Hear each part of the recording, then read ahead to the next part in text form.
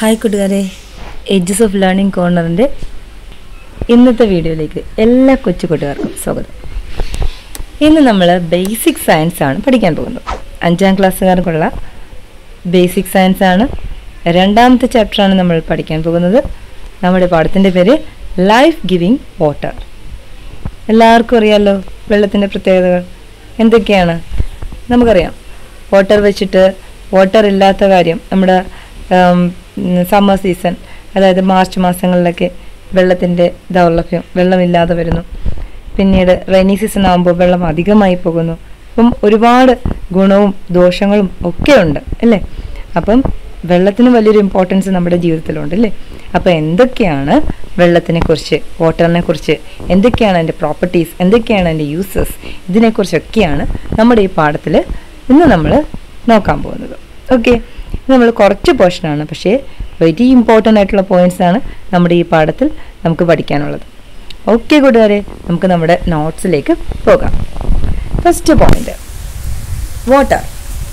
എന്താണ് water? A substance composed of the chemical elements hydrogen and oxygen and existing in gaseous, liquid and solid States. ഇപ്പോൾ water എന്ന് പറയുന്നത് ഒരു substance ആണ്. എങ്ങനെയാണ് ആ സബ്സ്റ്റൻസ് ഉണ്ടാക്കിയിരിക്കുന്നത്? Composed of the chemical elements hydrogen and oxygen. ഹൈഡ്രജനും ഓക്സിജനും എന്നും പറയുന്ന രണ്ട് കെമിക്കൽ എലമെന്റ്സ് വെച്ചിട്ടാണ് ഈ സബ്സ്റ്റൻസ് ഉണ്ടാക്കിയിരിക്കുന്നത്. അതുപോലെ ഈ വെള്ളം എങ്ങനെയൊക്കെയാണ് സ്ഥിതി ചെയ്യുന്നത്? ഭൂമിയിൽ ഗേഷ്യസ് സ്റ്റേറ്റിൽ സ്ഥിതി ചെയ്യുന്നു, ലിക്വിഡ് സ്റ്റേറ്റിൽ സ്ഥിതി ചെയ്യുന്നു, സോളിഡ് സ്റ്റേറ്റിൽ സ്ഥിതി ചെയ്യുന്നു. ഇതൊക്കെ എന്തുവാന്ന് നിങ്ങൾക്കറിയാം അല്ലേ. ഗേഷ്യസ് സ്റ്റേറ്റിൽ എങ്ങനെയാണ് വെള്ളം സ്ഥിതി ചെയ്യുന്നത്? സ്റ്റീമിൻ്റെ ഈ രൂപത്തിൽ അല്ലേ, നീരാവിയുടെ രൂപത്തിലാണ് ഗേഷ്യസ് സ്റ്റേറ്റ്, അതായത് ഗ്യാസിൻ്റെ ഫോമിൽ. ലിക്വിഡിൻ്റെ സ്റ്റേറ്റിലോ നമുക്കറിയാം, വെള്ളം, നമ്മൾ കുടിക്കുന്ന വെള്ളം ലിക്വിഡ് സ്റ്റേറ്റിലുള്ളതാണ്. ഇനി സോളിഡ് സ്റ്റേറ്റിലാണെങ്കിലോ ഐസിൻ്റെ ഫോമിൽ അല്ലേ. ഡിഫറെൻറ്റ് ഫോംസ് ഓഫ് വാട്ടർ പഠിച്ചിട്ടുണ്ട് കുഞ്ഞു ക്ലാസ്സിൽ. അപ്പോൾ അത് നമുക്കറിയാം. ഇനി എന്തൊക്കെയാണ് വാട്ടറിൻ്റെ ഉപയോഗങ്ങൾ, എന്തൊക്കെയാണ്, ഇതൊക്കെ നമുക്കറിയാം അല്ലേ. ഫോർ ഡ്രിങ്കിങ്, കുടിക്കാനായിട്ട്; ഫോർ കുക്കിംഗ് ഫുഡ്, ആഹാരം പാകം ചെയ്യാനായിട്ട്; ഫോർ അഗ്രികൾച്ചർ, കൃഷി ചെയ്യാനായിട്ട്; ഫോർ വാഷിംഗ് വെസൽസ്, നമ്മുടെ പാത്രങ്ങളൊക്കെ കഴുകാനായിട്ട്; ഫോർ ജനറേഷൻ ഓഫ് ഇലക്ട്രിസിറ്റി, നമുക്ക് വൈദ്യുതി ഉൽപ്പാദിപ്പിക്കണമെങ്കിൽ വെള്ളം വേണം; ഫോർ ബാത്തിങ്, നമുക്കറിയാം കുളിക്കാനായിട്ട്. അപ്പോൾ ഇതൊക്കെ നമുക്ക് അറിയാവുന്നതല്ലേ. Next one properties of water. വാട്ടറിൻ്റെ പ്രോപ്പർട്ടീസ് എന്തൊക്കെയാണ്? വാട്ടറിൻ്റെ പ്രോപ്പർട്ടീസ്: ഡിസോൾവിങ് സബ്സ്റ്റൻസസ്. വെള്ളത്തിനകത്ത് നമുക്ക് വസ്തുക്കളെ ലയിപ്പിക്കാൻ പറ്റും. എങ്ങനെയൊക്കെ? എല്ലാത്തിനെയും ലയിപ്പിക്കാനൊന്നും പറ്റില്ല കേട്ടോ. ബട്ട് വാട്ടറിന് അങ്ങനൊരു പ്രോപ്പർട്ടി ഉണ്ട്. അപ്പോൾ എന്താണ്? Dissolve substances. സബ്സ്റ്റൻസിനെ ഡിസോൾവ് ചെയ്യും. എങ്ങനെയാ? ഫോർ സ്വീറ്റനിങ് ഡ്രിങ്ക്സ്, അതായത് നമ്മൾ എന്തെങ്കിലുമൊക്കെ വെള്ളമൊക്കെ കുടിക്കുമല്ലോ, ജ്യൂസ് പോലുള്ളത്. അപ്പോൾ അതിനകത്ത് നമ്മൾ ഷുഗറൊക്കെ ഇട്ട് ഇളക്കുകയൊക്കെ ചെയ്യില്ലേ, ഷുഗർ ലയിപ്പിക്കത്തില്ലേ, പഞ്ചസാരയൊക്കെ ഇട്ട് ലയിപ്പിക്കത്തില്ലേ, അത്. ഫോർ വാഷിംഗ് ക്ലോത്ത്സ്, അതായത് നമ്മൾ തുണി കഴുകും. അപ്പോൾ അതിനകത്ത് നമ്മൾ എന്താ ഇടുന്നത്? തുണി കഴുകാൻ വേണ്ടിയിട്ട് ആ സോപ്പുണ്ട്. സോപ്പ് അതിനകത്ത് ലയിച്ച് തരും, അല്ലെങ്കിൽ ഡിറ്റർജൻറ്റ് അതിനകത്ത് ലയിച്ച് തരും. അപ്പോൾ ഇതൊക്കെ എന്താണ്? ഒരു ഡിസോൾവിങ് പ്രോപ്പർട്ടി അല്ലേ, അതിനകത്ത് ലയിച്ച് ചേരുന്നില്ലേ വെള്ളത്തിനകത്ത്. അപ്പോൾ അതിൻ്റെ ഡിസോൾവിങ് പ്രോപ്പർട്ടിയാണ് അവിടെ കാണിക്കുന്നത്. അത് ഒന്നാമത്തെ പോയിന്റ്. ഇനി രണ്ടാമത്തെ പ്രോപ്പർട്ടി എന്താണ്? വെള്ളം ഒഴുകും ഇല്ലേ, ലിക്വിഡാണ്, അപ്പോൾ അത് ഫ്ലോ ചെയ്യും. അതുകൊണ്ടാണ് നമുക്ക് പൈപ്പിലൂടെ നമുക്ക് വെള്ളം ക്യാരി ചെയ്യാൻ പറ്റുന്നത് അല്ലേ. ഒഴുകുന്ന ഒരു സ്വഭാവം ഉള്ളത് കൊണ്ടാണ് വെള്ളത്തിനെ നമുക്ക് പൈപ്പിലൂടെ കൊണ്ടുവരാനായിട്ട് പറ്റുന്നത്. ഒഴുകാത്തയാണെങ്കിൽ പൈപ്പിലൂടെ കൊണ്ടുവരാൻ പറ്റുമോ? ഇല്ല. നെക്സ്റ്റ് വൺ എന്താണ്? Carries heat. വെള്ളം താപത്തിനെ വഹിക്കുന്നു, ക്യാരീസ് ഹീറ്റ്. അതുകൊണ്ടാണ് നമുക്ക് കുക്ക് ചെയ്യാൻ പറ്റുന്നത്. ഓക്കെ, ഇറ്റ് ക്യാരീസ്, വെള്ളത്തിൻ്റെ ഒരു പ്രോപ്പർട്ടിയാണ് ഇറ്റ് ക്യാരീസ് ഹീറ്റ്. സോ അതുകൊണ്ടാണ് നമുക്ക് കുക്ക് ചെയ്യാൻ വേണ്ടിയിട്ട് വെള്ളം എടുക്കാൻ പറ്റുന്നത്.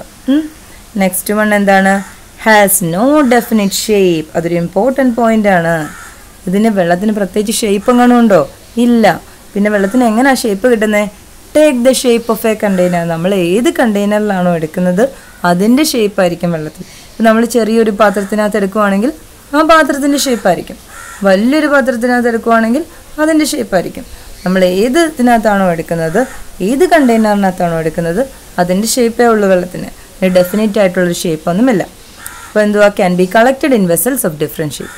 നമുക്ക് പല ഷേപ്പിലുള്ള വെസൽസിൽ നമുക്ക് വെള്ളം എടുക്കാൻ പറ്റും. നെക്സ്റ്റ് പ്രോപ്പർട്ടി എന്താണ്? Exist in solid, liquid and gaseous States.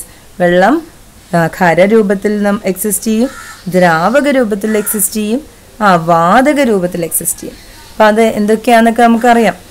Solid state എന്ന് പറയുമ്പോൾ ഐസിൻ്റെ ഫോമിൽ എക്സിസ്റ്റ് ചെയ്യും. ലിക്വിഡ് എന്തുവാ? സാധാരണ വെള്ളത്തിൻ്റെ സ്റ്റേജിൽ. ഗേഷ്യസ് എന്തുവാ? നീരാവിയുടെയൊക്കെ സ്റ്റേജിൽ വെള്ളം എക്സിസ്റ്റ് ചെയ്യും. 3 സ്റ്റേറ്റിലും വെള്ളം എക്സിസ്റ്റ് ചെയ്യും. അത് വെള്ളത്തിൻ്റെ മറ്റൊരു പ്രോപ്പർട്ടിയാണ്. അതിൻ്റെ ഒരു ഉദാഹരണം പറഞ്ഞാൽ can make puttu using stream. നമ്മുടെ വീട്ടിലൊക്കെ ഉണ്ടാക്കുന്നതല്ലേ പുട്ട്, നമ്മൾ രാവിലെ കഴിക്കുന്ന ബ്രേക്ക്ഫാസ്റ്റ്. അതെങ്ങനെ? നമ്മൾ ആവിയിലല്ലേ നമ്മളത് പുഴുങ്ങിയെടുക്കുന്നത്. അപ്പം വെള്ളമാണ് അതിൻ്റെ അടിയിൽ ഒഴിക്കുന്നത്. അത് നമ്മൾ ഹീറ്റ് ചെയ്യും, ചൂടാക്കി ആ ആവി വഴിയാണ് പുട്ട് കുക്കായി വരുന്നത് അല്ലേ. അപ്പം വെള്ളത്തിൻ്റെ ഒരു പ്രോപ്പർട്ടി വെച്ചിട്ടാണ് നമ്മളത് ഉണ്ടാക്കിയെടുക്കുന്നത് അല്ലേ. അപ്പം ഇതൊക്കെയാണ് നമ്മൾ വെള്ളത്തിൻ്റെ പ്രോപ്പർട്ടി ആയിട്ട് എഴുതുന്നത്. ഏതൊക്കെയാണെന്ന് നോക്കിക്കേ. Dissolve substance, water flows, water carries heat, water has no definite shape, take the shape of the container, water exists in solid, liquid and gaseous state. Very important ആയിട്ടുള്ള പോയിന്റ് ആണ്. നന്നായിട്ട് എഴുതി പഠിച്ചിരിക്കണം കേട്ടോ. നെക്സ്റ്റ് വൺ എന്തുവാ? ഇതൊരു point ആണ്. Pure water is colourless. ശുദ്ധജലത്തിന് colour ഉണ്ടാവില്ല. ഓഡർലെസ്, മണമുണ്ടാവില്ല. ടേസ്റ്റ്ലെസ്, രുചി ഉണ്ടാവില്ല. അതായത് ശുദ്ധവെള്ളത്തിന് കളർ ഉണ്ടാവില്ല, നല്ല ഓഡർ ഉണ്ടാവില്ല എന്ന് പറഞ്ഞാൽ മണം. ടേസ്റ്റ് ഉണ്ടാവില്ല, ഒരു തരത്തിലുള്ള രുചിയും ഉണ്ടാവില്ല. അങ്ങനെയുള്ള വെള്ളത്തിനെയാണ് നമ്മൾ ശുദ്ധജലം എന്ന് പറയുന്നത്. ശുദ്ധജലം സാധാരണ നമ്മുടെ മഴവെള്ളമാണ് ശുദ്ധജലമായിട്ട് കണക്കാക്കുന്നത്. ഇനി നമ്മൾ അടുത്ത ഭാഗത്തേക്ക് പോവുകയാണ്. വെള്ളത്തിൻ്റെ കുറച്ച് ബേസിക് കാര്യങ്ങളാണ് നമ്മൾ ഇതുവരെ പഠിച്ചത്. ഇനിയുള്ള ഭാഗം അതായത് ഇനിയുള്ള ടേംസ്, പദങ്ങൾ വളരെ ശ്രദ്ധയോടുകൂടി നിങ്ങൾ എഴുതിയെടുത്ത് പഠിക്കണം. Define solute. എന്താണ് solute? A substance which dissolves is called solute. അതായത് നമ്മൾ വെള്ളം എടുക്കുക, ആ വെള്ളത്തിനകത്ത് നമ്മൾ കുറച്ച് ഉപ്പിടുന്നു. അപ്പം ഈ ഉപ്പ് ഈ വെള്ളത്തിനകത്ത് ലയിച്ച് ചേരുന്നു. നമുക്കറിയാം ഉപ്പ് വെള്ളത്തിനകത്ത് അലിഞ്ഞു ചേരും. അപ്പം നമ്മൾ എടുക്കുന്ന ഈ ഉപ്പിനെയാണ് നമ്മൾ എന്ത് പറയുന്നത്? സൊല്യൂട്ട് എന്ന് പറയുന്നത്. A substance which dissolves. ഇവിടെ ഡിസോൾവ് ആയിട്ടുള്ള വസ്തു ഏതാണ്? ഉപ്പാണ്. അപ്പോൾ ആ ഉപ്പിനെയാണ് നമ്മൾ സൊല്യൂട്ട് എന്ന് പറയുന്നത്. ഉപ്പ് പോലെ പഞ്ചസാര എടുക്കുന്നു, അതും ഒരു സൊല്യൂട്ടാണ്. വെള്ളത്തിൽ അലിഞ്ഞു ചേർന്നല്ലോ. വെള്ളത്തിൽ അലിഞ്ഞു ചേരുന്ന വസ്തുക്കളെയാണ് നമ്മൾ എന്തെന്ന് പറയുന്നത്? സൊല്യൂട്ട് എന്ന് പറയുന്നത്. ആ പദം, ആ വേർഡ് നമ്മൾ ഓർത്തിരിക്കണം, സൊല്യൂട്ട്. നെക്സ്റ്റ് വേർഡ് നോക്കിക്കേ. Define solvent. Substance in which the solute dissolves is called solvent. നമ്മൾ ഒരു സബ്സ്റ്റൻസ് എടുത്തല്ലോ, അപ്പോൾ ആ സബ്സ്റ്റൻസ് ഏതാണ്? സൊല്യൂട്ട്. ഏതാ?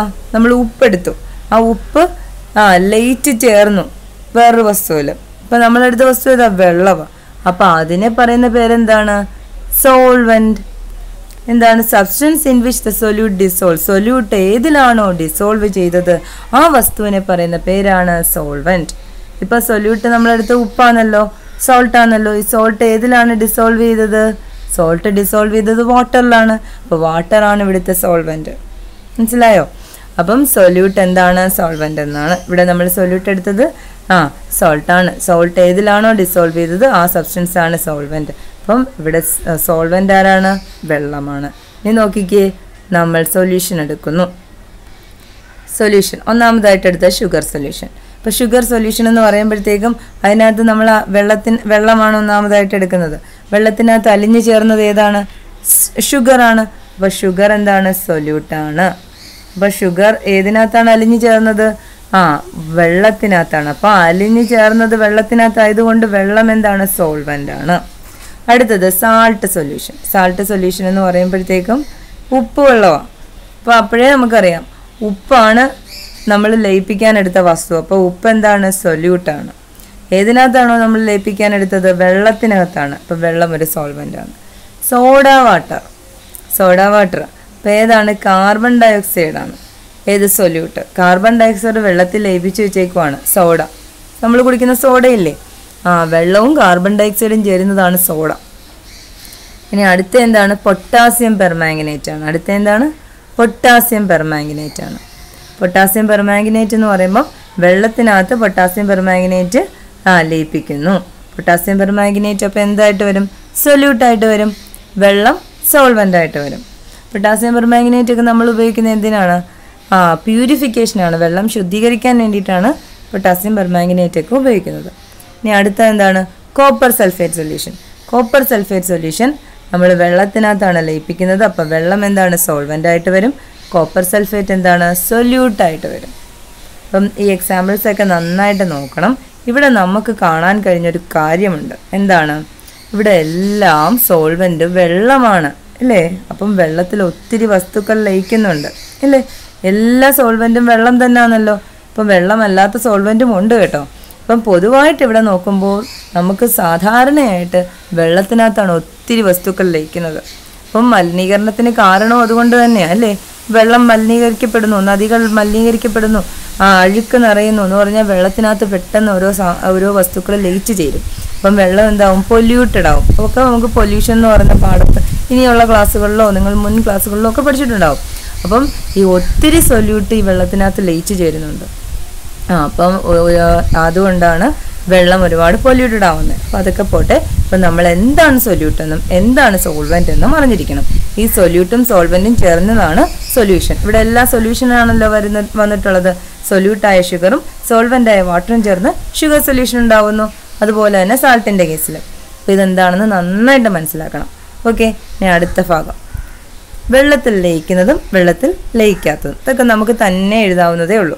വാട്ടർ സോലുബിൾ എന്ന് പറഞ്ഞാൽ വെള്ളത്തിൽ ലയിച്ചു ചേരുന്നത് എന്തൊക്കെ? സോൾട്ട് ഉണ്ട്, ഷുഗർ ഉണ്ട്, പൊട്ടാസ്യം പെർമാംഗനേറ്റ് ഉണ്ട്, ബ്ലൂ വിട്രിയോൾ എന്ന് പറഞ്ഞാൽ കോപ്പർ സൾഫേറ്റ് ആണ് ബ്ലൂ വിട്രിയോൾ. ഇതൊക്കെ വെള്ളത്തിൽ ലയിച്ചു ചേരുന്നതാണ്. പിന്നെ എന്താണ്? Sugar candy. എന്താണ്? കൽക്കണ്ടം. ഇനി വെള്ളത്തിൽ ലയിച്ചു ചേരാത്ത വസ്തുക്കളെ നോക്കിക്കേ. അതുകൊണ്ട് ഇപ്പുറത്തുണ്ട് വാട്ടർ ഇൻസോലുബിൾ. കെറസിൻ മണ്ണെണ്ണ വെള്ളത്തിൽ ലയിക്കത്തില്ല. കൊറിയാണ്ടർ പൗഡർ എന്താണ്? മല്ലിപ്പൊടി. ചില്ലി പൗഡർ എന്താണ്? മുളക് പൊടി. കോക്കനട്ട് ഓയിൽ വെളിച്ചെണ്ണ. സ്റ്റോൺ കല്ല്. ഗ്ലിസറിൻ എന്താണെന്നറിയാലോ? ഇതൊന്നും വെള്ളത്തിൽ ലയിക്കത്തില്ല. അപ്പം വെള്ളത്തിൽ ലയിക്കാത്തതുമുണ്ട്. അപ്പം നമുക്കിവിടെ അതിൻ്റെ നമ്മൾ വെള്ളത്തിൽ ഒരുപാട് വസ്തുക്കൾ നമ്മൾ വെള്ളത്തിൽ ലയിപ്പിച്ചു അല്ലേ? അപ്പം അതെല്ലാം വെച്ചുകൊണ്ട് നമുക്ക് ഈ ഒരു പോയിന്റ് ഒറ്റൊരു പോയിൻ്റായിട്ട് നമുക്ക് എഴുതാൻ പറ്റും. എന്താണ്? Water is A solvent. Water എന്ന് പറഞ്ഞാൽ ഒരു സോൾവെൻ്റ് ആണ്. Which dissolves A large number of substances. വാട്ടറിന് എന്ത് കഴിവുണ്ട്? Dissolves A large number of substances. ഒത്തിരി എണ്ണം ഒത്തിരി വസ്തുക്കളെ ലയിപ്പിക്കാനുള്ളൊരു കഴിവ് വെള്ളത്തിനുണ്ട്. അതുകൊണ്ട് വെള്ളം ഒരു സോൾവെൻ്റ് ആണ്.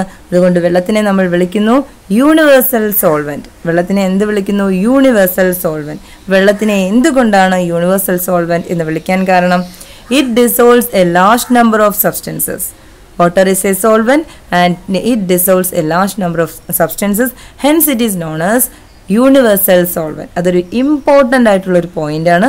വെള്ളത്തിനെ നമ്മൾ സാർവലായകം എന്ന് വിളിക്കുന്നു, യൂണിവേഴ്സൽ സോൾവെൻ്റ് എന്ന് വിളിക്കുന്നു. ഇതിൻ്റെ കാരണം ഇതാണ്. ഒത്തിരി വസ്തുക്കളെ വെള്ളത്തിന് ലയിപ്പിക്കാനായിട്ട് സാധിക്കും. അതുകൊണ്ടാണ് ഇങ്ങനെ വിളിക്കുന്നത്. ഓക്കെ കൂട്ടുകാരെ, നമ്മുടെ പോയിൻറ്റ്സ് വെരി ഇമ്പോർട്ടൻ്റ് ആയിട്ടുള്ള കുറച്ച് പോയിൻറ്റ്സാണ് നമ്മൾ ഈ പാഠഭാഗത്ത് പറയുന്നത്. എല്ലാവരും എഴുതിയെടുത്ത് തന്നെ പഠിക്കണം. അപ്പം ഇന്നത്തെ ഈ വീഡിയോ ഇവിടെ പൂർണ്ണമാവുകയാണ്. അടുത്ത വീഡിയോ ഉടൻ തന്നെ നമ്മൾ അപ്ലോഡ് ചെയ്യുന്നതായിരിക്കും. ഈ വീഡിയോ നിങ്ങൾക്ക് ഇഷ്ടപ്പെട്ടിട്ടുണ്ടെങ്കിൽ ലൈക്ക് ചെയ്യണം, സബ്സ്ക്രൈബ് ചെയ്യണം, മറ്റു കൂട്ടുകാർക്ക് ഷെയർ ചെയ്യണം. Okay, thanks for watching.